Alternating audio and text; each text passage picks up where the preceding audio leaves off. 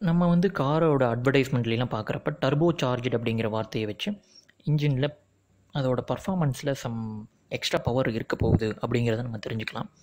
ஆனால் அது எப்படி ஒர்க் ஆகுது, அதில் டர்போ லேக் அப்படிங்கிற ஒரு ட்ராபேக்கும் இருக்குது அப்படிங்கிறத பற்றி இந்த வீடியோவில் பார்க்கலாம்.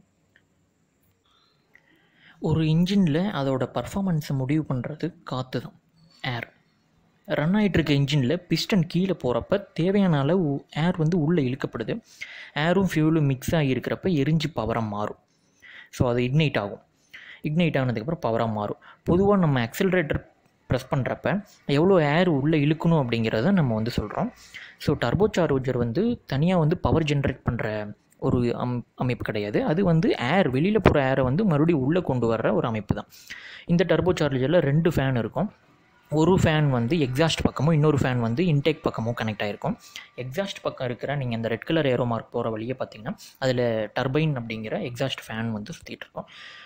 இன்னொரு பக்கம் வந்து கம்ப்ரஸர் வந்து கனெக்ட் ஆகிருக்கும். அது இன்ஜினோட இன்டேக் பக்கம் கனெக்ட் ஆகிருக்கு. ஸோ வெளியில் போகிற ஏர் வந்து டர்பைனை சுற்றி விடுது.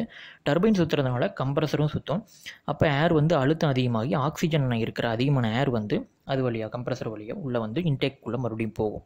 ஸோ சிலிண்டருக்குள்ளே மறுபடியும் வந்து அதிகமான ஆக்சிஜன் இருக்கிற ஏரும் உள்ளே போகுது. இதில் இந்த செட்டப்பில் இன்டேக் வழியாக நார்மலாக உள்ளே வர்ற காற்றும் வரும், எக்ஸ்ட்ராவாக இந்த ஏரும் வரும். ஸோ இதனால் என்ன ஆகுதுன்னா, நார்மல் ஃபியூவலை விட எக்ஸ்ட்ரா ஃபியூவல், இன்னும் அதிகமான ஃபியூவலை எடுத்து நமக்கு நார்மலாக ஜென்ரேட் ஆகிற பவரை விட இன்னமும் அதிகமான பவர் ஜென்ரேட் ஆகுது.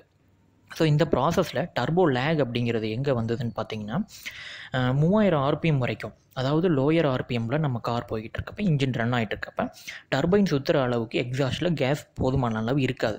அதுக்கு மேலே போகிறப்ப தான் 3000 RPMக்கு மேலே போகிறப்ப தான் நம்மளால் டர்போவை ஃபீல் பண்ண முடியும். ஸோ அப்போ தான் வந்து அந்த வெளியில் போகிற ஏர் வந்து டர்பைனை சுற்றி விடுறதுக்கு தேவையான அழுத்தம் பவர் அதில் கிடைக்குது. ஸோ இந்த விஷயந்தான் டர்போ லேக், அதாவது டைம் டிலே ஆகுது. அந்த இடத்துல 3000 RPMக்கு கீழே நம்மளால் வந்து டர்பைனை சுற்றி விட முடியாது, அந்த எக்ஸாஸ்ட் கேஸ்னால் சுற்றி விட முடியாது அப்படிங்கிற அந்த லேக் வந்து எல்லா டர்போ சார்ஜ்டு கார்ஸ்லேயுமே இருக்கும். ஸோ இதை வந்து ட்ராபேக்னு நான் சொல்லலாம். பட் இதை அவாய்ட் பண்ணுறதுக்காக புது டெக்னாலஜிஸ்லாம் கண்டுபிடிச்சிட்ருக்காங்க. அதில் வந்து twin turbo, variable geometry turbo சார்ஜர்னு சொல்லக்கூடிய VGT, இது மாதிரியான சில அமைப்பில் சேஞ்ச் பண்ணுறது மூலமாக, டர்போ சார்ஜரோட சில அமைப்புகளில் சேஞ்ச் பண்ணுறது மூலமாக அதை அவாய்ட் பண்ணிகிட்ருக்காங்க. ஸோ அந்த மாதிரியான டெக்னாலஜிஸை பற்றியும் நம்மளுடைய அப்கமிங் வீடியோஸில் பார்ப்போம். இந்த வீடியோ உங்களுக்கு பிடிச்சிருந்ததுன்னா ஷேர் பண்ணுங்கள், மறக்காமல் சப்ஸ்கிரைப் பண்ணுங்கள். நன்றி.